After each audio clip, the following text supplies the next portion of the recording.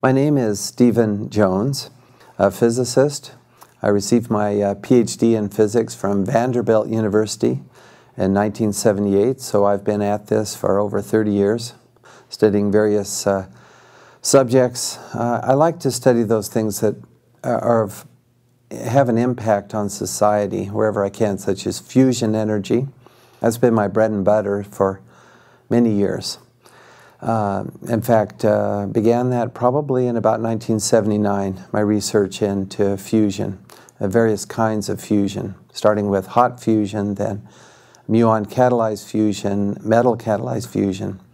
And I'm still very interested in alternative energy methods. I've published papers in Scientific American, which was a paper about muon catalyzed fusion. I've published papers in Nature, a British publication, and several papers there.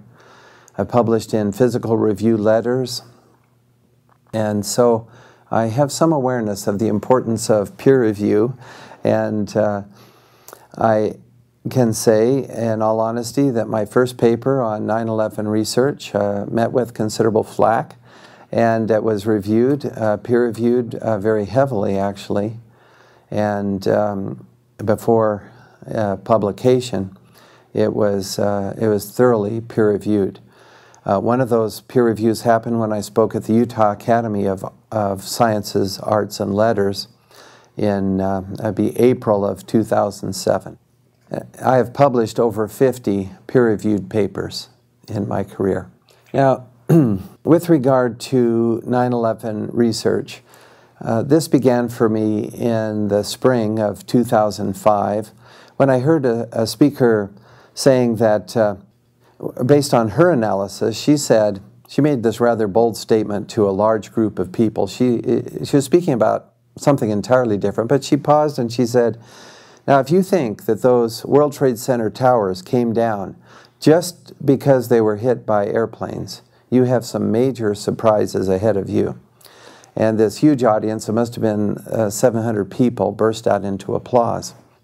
I was one of those that was not applauding because I didn't know what she was talking about. So, but the next day or two, I got on the internet and plunged into my study of World Trade Center 7 and the anomalous events of 9/11. Dr. Ferrer has covered a number of things. I want to emphasize a few other points, and these are our study of both the spheres, but particularly the active thermitic red material that we discovered in the dust from 9/11. This is discussed in our paper in the Open Chemical Physics Journal, published in April of 2009. And I would encourage a careful reading of this paper. We put a lot of work into this peer-reviewed publication. I'd like to talk first of all about the provenience or chain of custody for the samples that we received. I'd like to mention that in this paper we studied 4 samples in detail, 4 separately connected dust samples. I received samples from several people, and Dr. Ferrer received samples directly from at least 2 of these collectors. I think three of the collectors. Okay, separately. So it's not like someone could go to these collectors. I've heard this argument that somehow perhaps someone seeded these samples with nanothermite. Well, you know, folks, it's very difficult to create this stuff. I don't know how to make this stuff. Kevin Ryan, chemist, is trying to make this nanothermite, but it's not easy. We do have descriptions from the Livermore National Laboratory in particular of how they fabricated this material, but to fabricate it is not so easy. First of all, the iron oxide grains are uniform and approximately 100 nanometers across. That's very tiny, much smaller than a human hair. The aluminum occurs in plates that are about 40 nanometers across. I have no idea how to make those. I mean, this is a high-tech material, and it's embedded in a carbon-rich matrix with...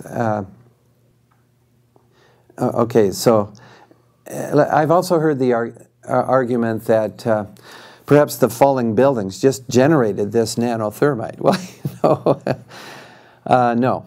Okay, first, as an experimental physicist, I actually took some dust from buildings that were destroyed by controlled demolition. There's a bank in Salt Lake City and a hotel in Las Vegas. And so people collected the dust and sent those into our laboratory.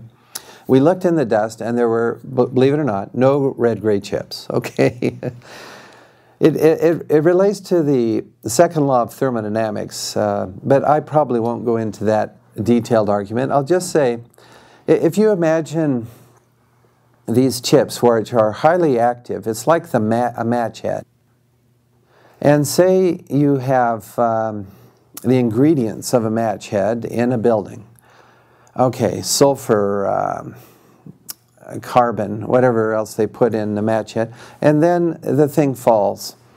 And do you find little match head ingredients from a building falling? I mean, no. It has to do with, under chaotic circumstances, things go downhill, not uphill, okay? It's the second law of thermodynamics. I have to talk to students about this, excuse my impatience, but second law of thermodynamics is, has to do with increasing entropy and disorder, not order. These red-gray materials have very orderly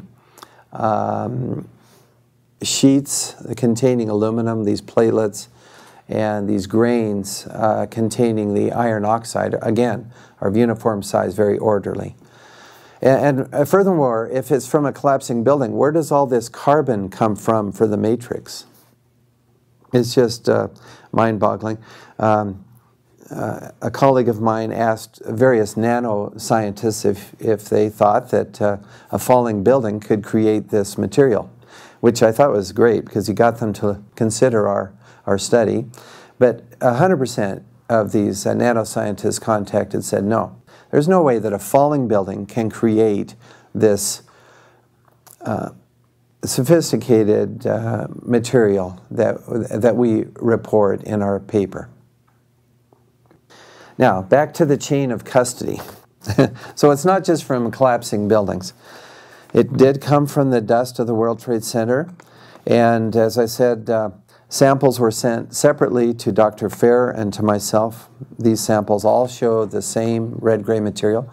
A separate sample was sent to a scientist, Mark Basil, and working in New England, and he also sees the same active red-gray thermitic material. I have to say one thing while I'm discussing the efforts by Mark Basil. He was the first one to ignite a red-gray chip and observe the spheres, the tiny iron-rich spheres in the residue after the red-gray chip is ignited. And so I think it's important to give him credit for that observation. Then we looked in our residues from the red-gray chips, and we also found these spheres. But I'd just like to say that that was found independently and first by Mark Basil.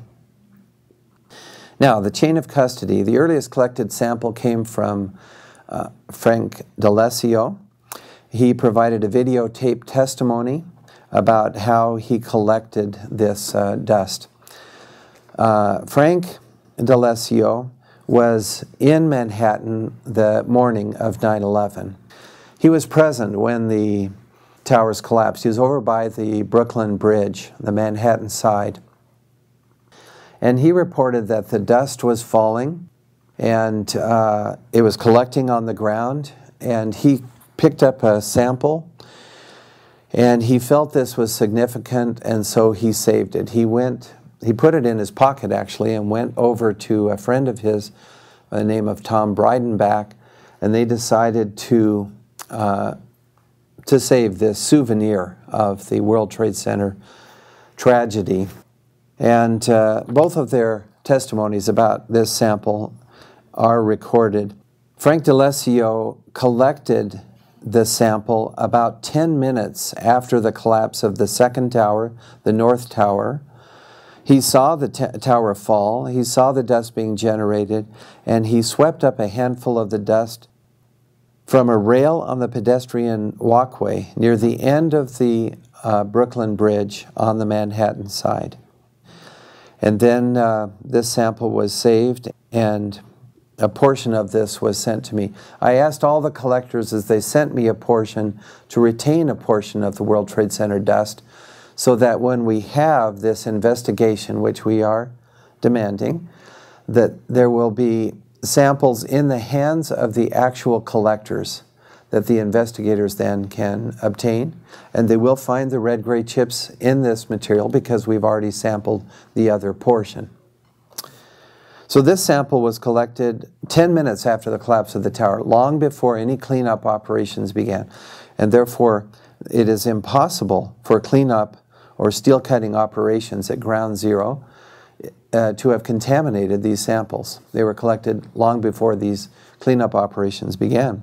Similarly, the second sample comes from Mr. Stephen White of New York City. It was collected on the morning of September 12th, the day after. And again, this would not be contaminated by cleanup operations, which began later. He found a layer of dust about an inch thick on a stack of folded laundry near a window that had been left open in his apartment. Clearly, the open window had allowed an amount of dust to enter the room and cover the laundry. He saved some of this dust again. And on February 2nd of 2008, he sent a sample to me for analysis.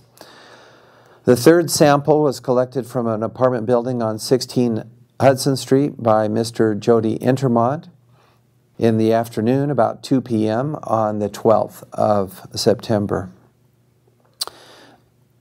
Two small samples of this dust were simultaneously sent to Dr. Jones, myself, and Kevin Ryan in 2008 on February 2nd. And Mr. Intermont signed an affidavit accompanying each of these samples, verifying that he had personally collected the sample, which was now split. And he gives permission to use his name in conjunction with these samples. So the chain of custody was direct from the collector to the scientist. And a separate sample went to Kevin Ryan. Let me read the signed affidavit by Mr. Intermont. This dust, which came from the collapsed World Trade Center towers, was collected from my loft at the corner of Reed Street and Hudson Street on September 12th, 2001. So that was our third sample.